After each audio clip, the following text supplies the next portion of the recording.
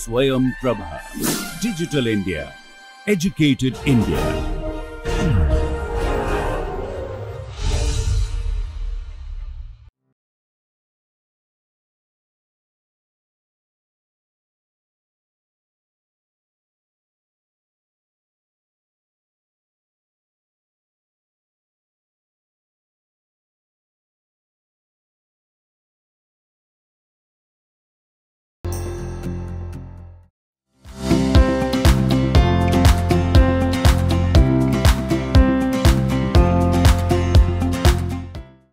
So, hello again. So, welcome back to my next lecture.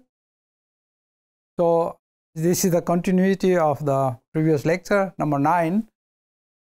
It is now again, it's so let's reconstruction of the function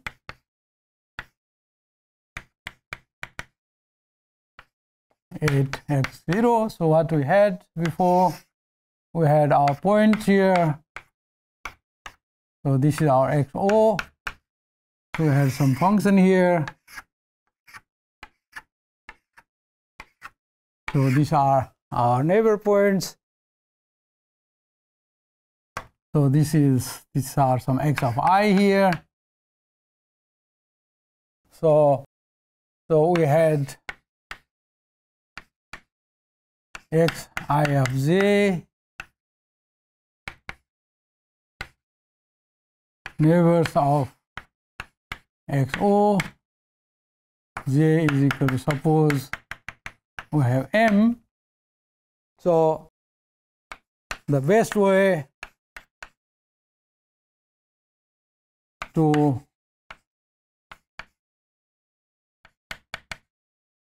approximate f of xo is Taylor expansion.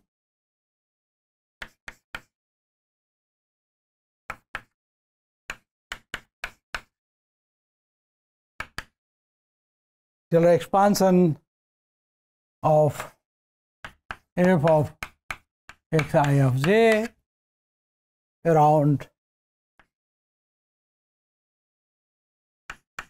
x0. So that means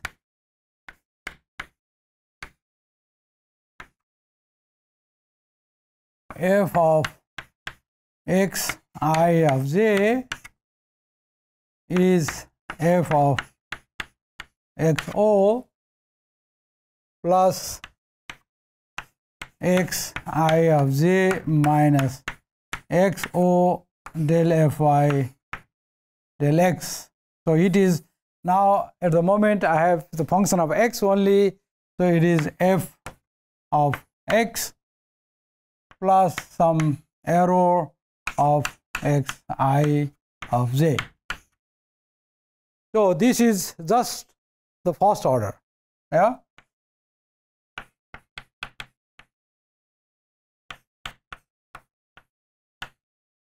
First order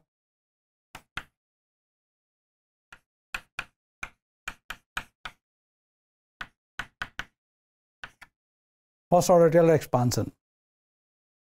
So what we have seen before, when we derive our finite difference scheme, there we had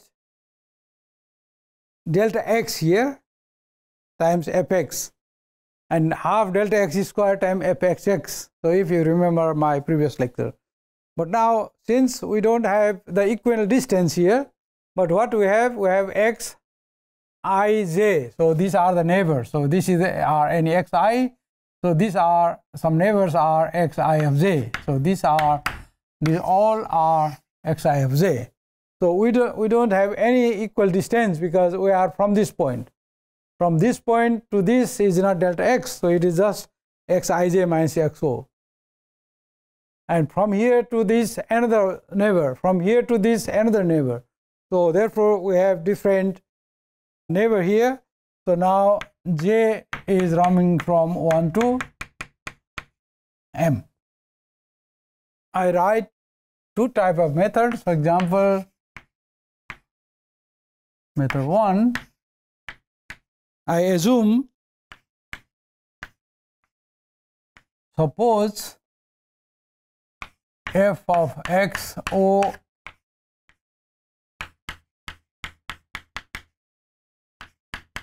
approximates its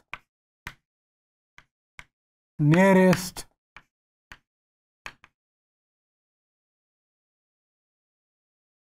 neighbor value. So let x mean be the nearest grid of xo. For example, in this case, so I am here, this is my xo, my nearest point is this one. Yeah, so I assume that I approximate, or f of xo, so which we want to approximate here, I assume that this value is very close, so I approximate this one to this one. Yeah, that is the assumption. So, but this nearest, this value I know, the minimum value, and all other values are also known. So therefore, what I do, that I can rewrite this equation. So this implies f of x mean, f of xo approximate of f of x mean. Yeah, so this we can assume, and the error of x mean is suppose 0.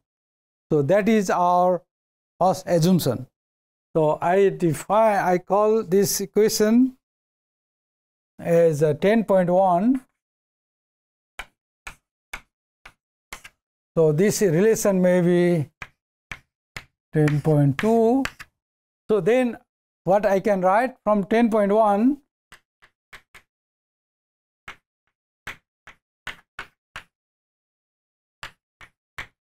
so from 10.1 to 10.2, what we can write, that f of xij, which is now f of xo, I approximate by f of x mean, f of x mean plus xij minus xo of f of x plus e of xij.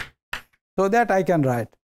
So where my j is 1 to m. So this is my equation. So since the discrete value at all xij as well as f of x mean, so this is x mean is one of the xij, one of the neighbor. So since these two are known, since f of xij and f of x mean are known,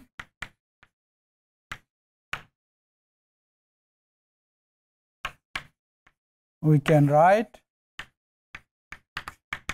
so we can write that, I just put it together, f of xij minus f of x mean is equal to xij minus xo f of x plus e of xij. J is equal to 1 to m. Yeah, and now what we have now, this is known, this value. We know all the coordinate of all neighbor point xij, and we know our arbitrary point xo. But what we do not know, that the f of x. So for the sake of simplicity, so in order to make our computation very or our symbol, we just make a very simple symbol. We denote this difference of this function and the neighbor value as some another coefficient. Suppose let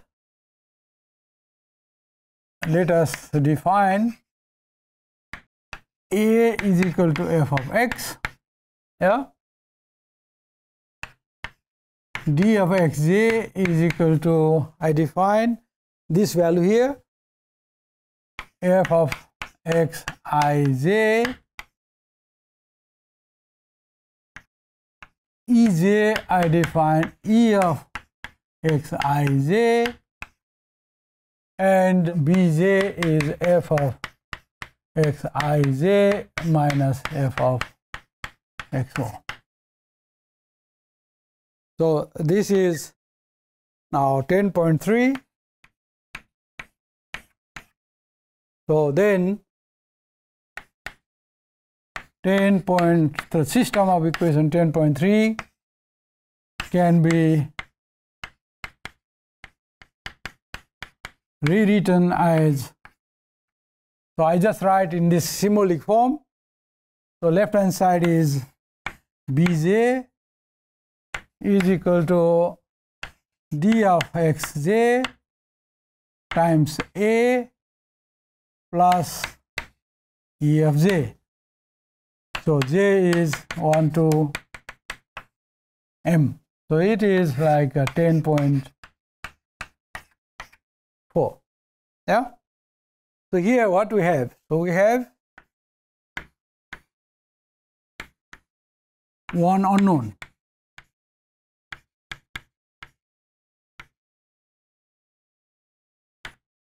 which is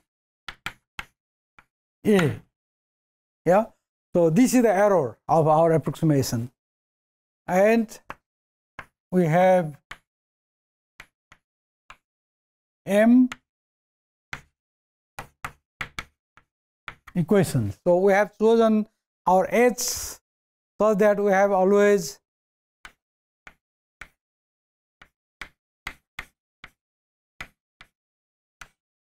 this is about 3 delta x,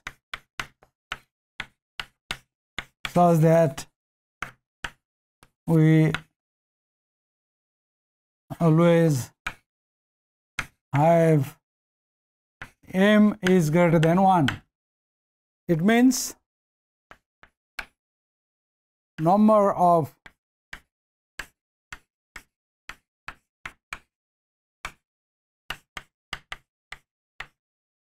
equations are, number of equation is larger than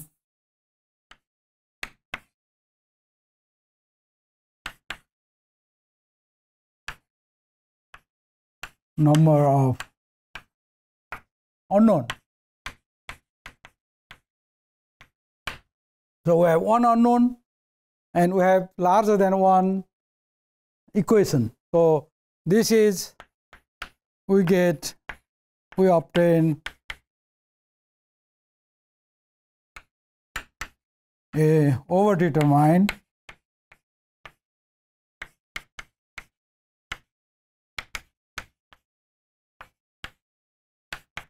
system of equations. Yeah. Now we have to solve this overdetermined system. If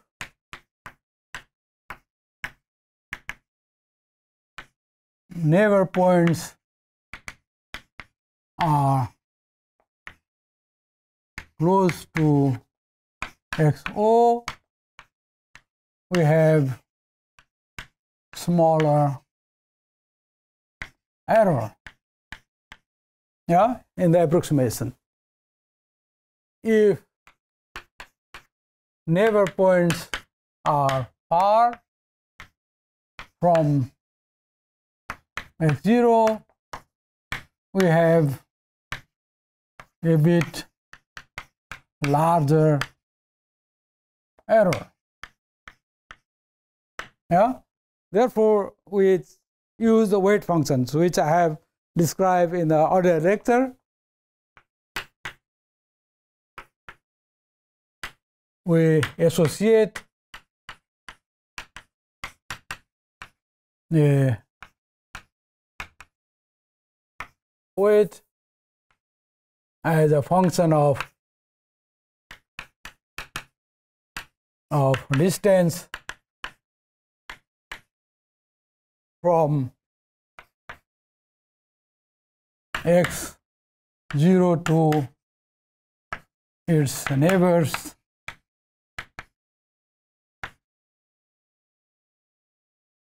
xi of j. So now how to do that? How to compute, how to solve this overdetermined system? Yeah. So now with this overdetermined system, we determine A by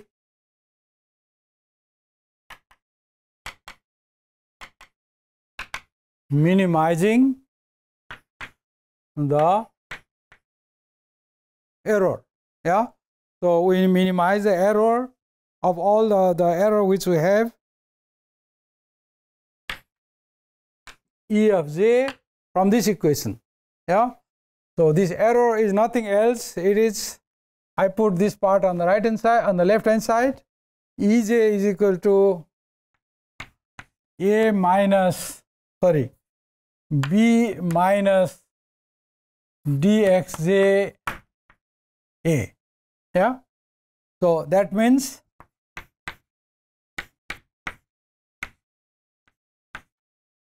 we minimize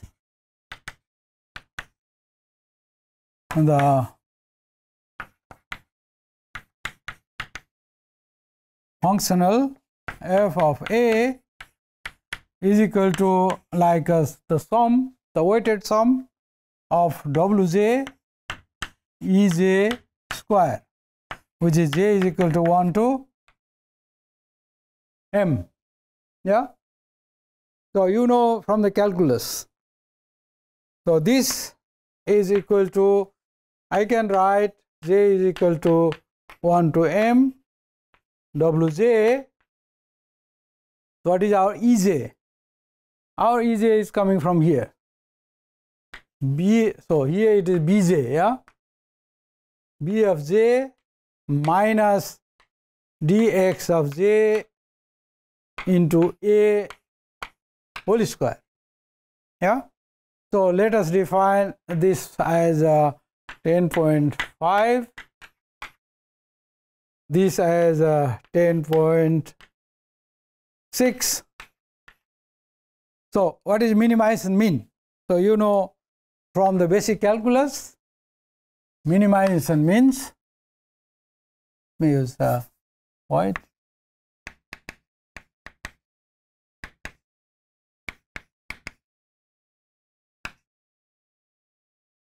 Means you take the derivative df A by dA, which you make it 0. Yeah. Or so you just take the derivative of this functional, and if it is 0, and then you get after that either minimum or maximum. So the basic condition of minimization is that somehow the derivative is somewhere is not changing, then you get either the minimum or maximum. Now from this, now we apply this derivative. This implies from equation number 10.6, I just write d by dA of the, what is the f? This f is the summation of wj bj minus dxj times A square. Yeah, this is should be 0. So or this implies what we get. We apply the first chain rule. Yeah, because this w here 0 runs from 1 to m. Since the w is nothing else, this is the weight function, distance function. It is independent of A. Now I can write this summation out is equal to 1 to m W of j d by dA of function bj minus dxj times a whole square is equal to 0. Now again, what we do that we use the product chain rule. So this implies the summation doesn't change. J is equal to 1 to m wj d by dA.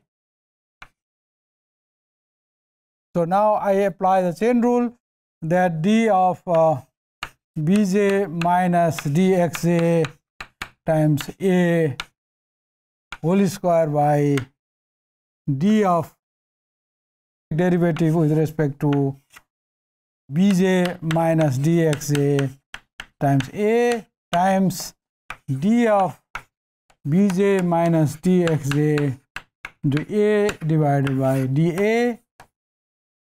This is equal to 0. So from here what we get, that is summation j is equal to 1 to m wj times the derivative of this 2 is 2 times this value itself inside the bracket bj minus dxj a times the derivative of this is a constant, it is independent of a, this is independent of a, you can take it out. So here we get minus d of xa because dA by dA is 1. This is equal to 0. So from here what we get finally, now let's come to the next side. So what does it mean? So minus you can take it out, 2 you can take it out from the summation, then you put on the right hand side. So from here we get the summation of j 1 to m bj dxj minus summation of, you just open the bracket, j is equal to 1 to m. So a times, so a also you can take it out, a times wj. So here we have, so I think here wj also here. So I have to write here wj, here wj, and then this dxj minus minus plus, yeah.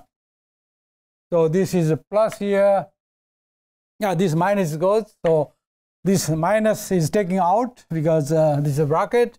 Now we get dx of j square is equal to 0, and now we can, from here you can get explicitly your a is equal to this, you put on the right hand side the summation of wj bj dxj bj divided by summation of this part wj dxj square.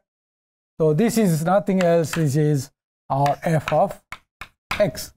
So we get a derivative, so unknown we can get explicitly. Now this summation runs from 1 to m. Now we come back to our original Taylor expansion. So our interpolation was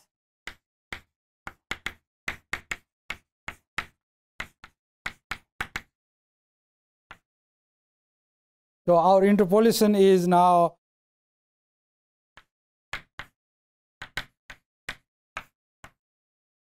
f of xo is equal to, so f of x mean, yeah, that we had already in the beginning. So we have defined, it was I think some 10.1, it was 10.1 minus now xo minus xij, or is a plus xij minus xo of f of x. So this is our, so once we know our derivative, and then we get our approximation. So it is, now we will have nothing else. So it was our Taylor expansion before. So this is minus x of mean minus xo times the derivative at a point xo. So this is our interpolation formula. So now we have approximated that, we have assumed that we approximate f of x0 as f of x min, and then this is the correction. So this was the mistake which we have committed before, and now this is the correction we have now corrected. Now one interesting thing is that if the xo is exactly one of the grid point, one of the neighboring point, then what will happen? So we approximate this value is 0, the difference between these two is 0, then we get exact interpolation. So remark,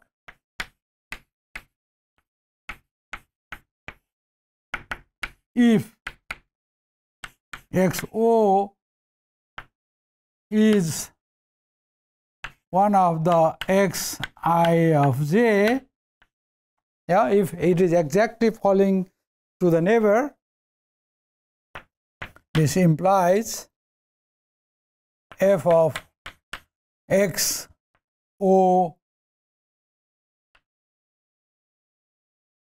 is exact since the second term